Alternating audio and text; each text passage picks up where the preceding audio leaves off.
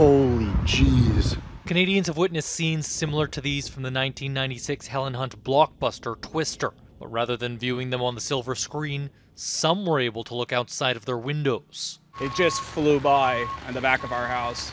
I woke up by the house shaking. Thursday saw tornadoes touch down just outside of Ottawa and Montreal, with roofs torn off and cars battered and beaten. The Northern Tornadoes Project is a group that has been gathering data on Canadian twisters since 2017. They say before they started collecting information, there were reports of around 60 tornadoes annually. But the team says the actual numbers are at least twice as high. We've been finding these increases in numbers through using advanced technologies such as drones, satellites, aircraft, to be really searching for these tornadoes in areas of low population density. The tornadoes that reach Canada are generally category EF2 or lower, meaning wind speeds slower than 217 kilometers per hour.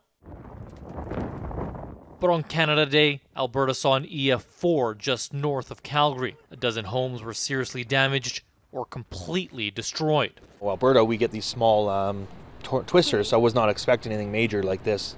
Upon arrival, we found that this was a total disaster. The Northern Tornadoes Project says it was the strongest recorded tornado in Alberta since 1987. Meteorologists say more data is needed before they can link climate change to more extreme twisters. Anywhere that there are thunderstorms, we are at risk. And, we are at mid-latitudes, around 45 degrees. Since June 13th, the Northern Tornadoes Project has recorded data on more than 24 events across the country.